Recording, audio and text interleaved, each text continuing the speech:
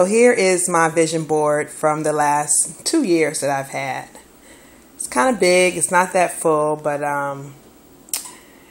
getting ready to add some things to it. You see my Post-it notes for things that just pop up and I don't have a picture, but I visualize them in my head so I don't forget them. I write them down on a Post-it note and I stick them on my vision board.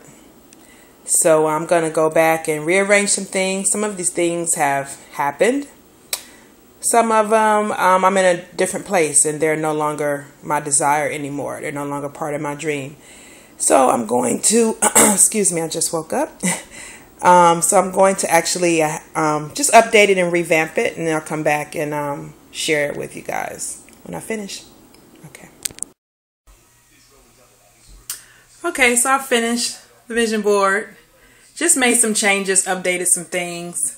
Some of the items that I had on Post-it notes, I could actually go back, actually maybe type some of the things out that I couldn't find a picture for. But it was things that I want to focus on, keep my mind right.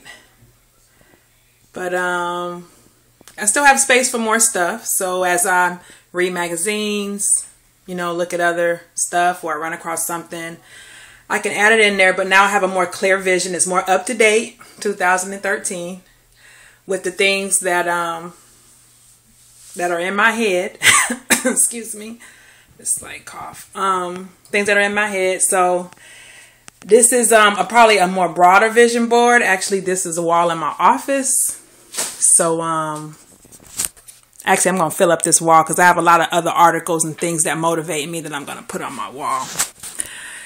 So, not only, you know, like I mentioned in the call, not only is this my vision board, but now I have to create, now that I have my vision more clear, now I work on my action plan to actually bring this whole thing to fruition and move, get myself in the direction, get my financial vehicle moving this way, get my, you know, personal life moving the way I want it to go, and some other things in my business. So, this is my version of a vision board, and I hope it encourages you to you know, make your vision plain and clear, but also remember to make sure you have an action plan. You know, write down what are the steps that are necessary to get you to where you're going so that you can truly reach your dreams.